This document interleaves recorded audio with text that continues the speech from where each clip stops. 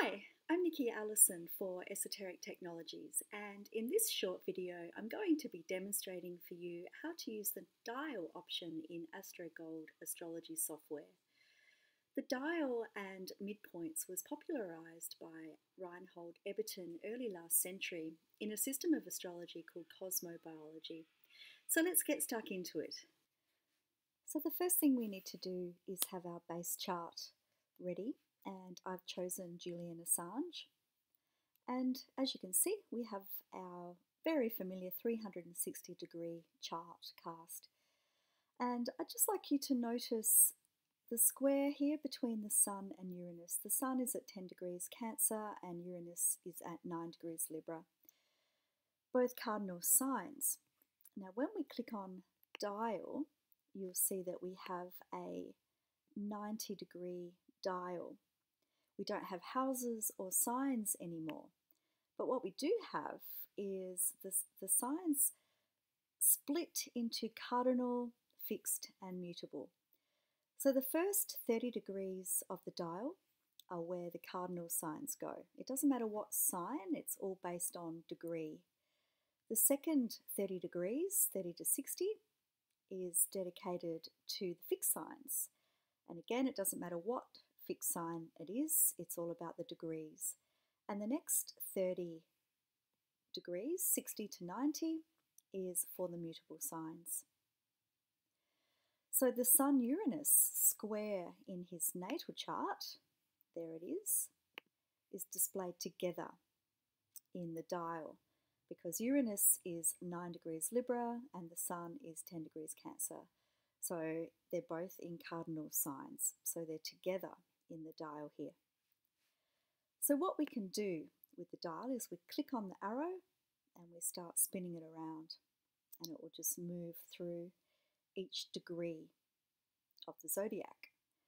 So when we get to 2 degrees 20 of a cardinal sign, this is on the midpoint between the Moon and Jupiter and Venus and Uranus and the node and the MC. And so we can see that here. So when this point is transited by an outer planet or an inner planet, when 2 degrees 20 is transited, it's also going to activate Venus-Uranus, Moon-Jupiter, and the node and the MC. The other thing that can be shown in the dial is when a planet is on a midpoint, as is this example here. Uranus is directly on the midpoint between Venus and Mercury. So whenever Uranus is transited, Venus and Mercury will also be affected. So that's how we work with the dial. Other ways that you can find your midpoints is to go to Sheets and to click on Midpoint List. And there you will see every single midpoint that exists in your chart, whether it's in mutable, fixed, or cardinal. You can also just look at the midpoint trees here. Another way that you can find your midpoints and actually put them in the chart is to go up to Preferences, click on Displayed, click on Add Extra Points,